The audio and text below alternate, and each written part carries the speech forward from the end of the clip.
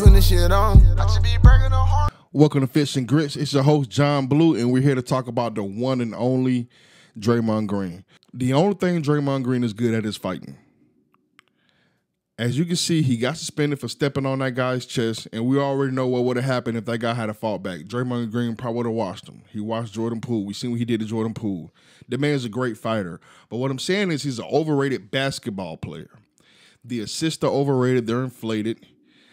He doesn't get any points, and he's horrible at defense. There is someone we have never heard of before. No one knows his name. I'm shooting a pile right now, and I looked him up, and I read his name, and I forgot about him already because no one knows this guy. And he's Sabonis. Yeah, who is that guy? Who's Sabonis? Sabonis? Yeah, who is that?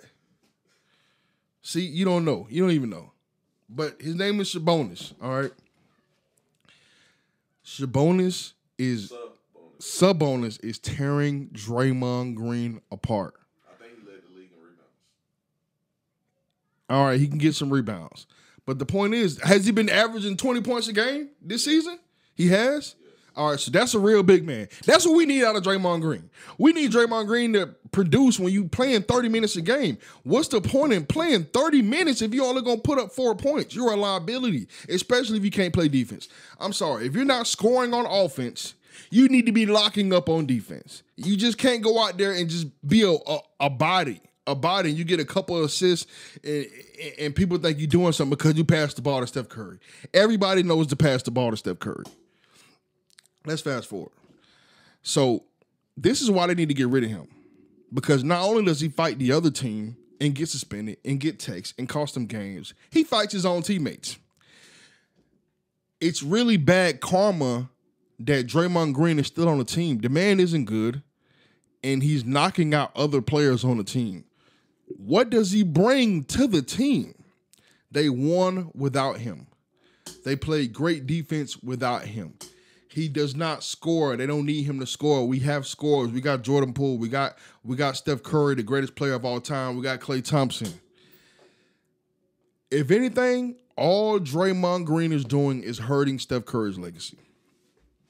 Because for some reason, people don't give Steph Curry the credit of winning the championship last year without any all-stars on his team.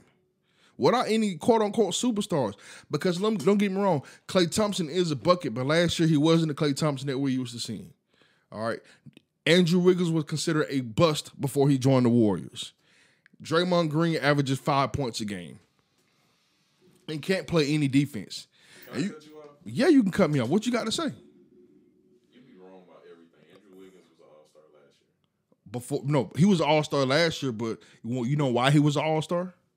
Steph Curry revitalized his career. You said Steph had no all-stars on his team. Okay, I did say that. All right. So he didn't have any superstars on his team. Let's put it that way. Because I'm going to go ahead and call it the Steph Curry effect. When you join Steph Curry, in some cases when you join LeBron, you look a lot better than what you actually are. All right? LeBron had Klay Thompson get a $100 million contract. We haven't heard, not Klay Thompson, but Tristan Thompson, the Kardashian. We haven't heard from him since.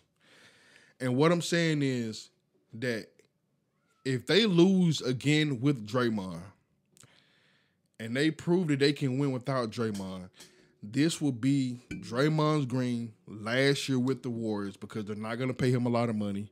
And if Draymond Green has the balls to go anywhere else, then we're going to see his career come to an end.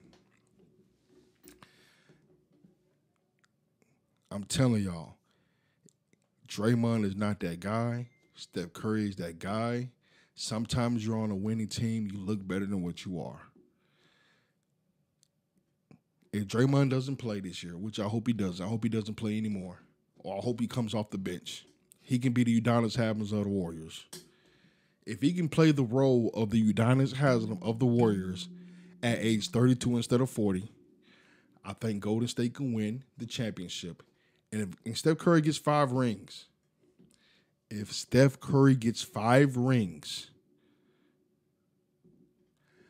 I'm almost positive he will be able to win at least one more time before he retires.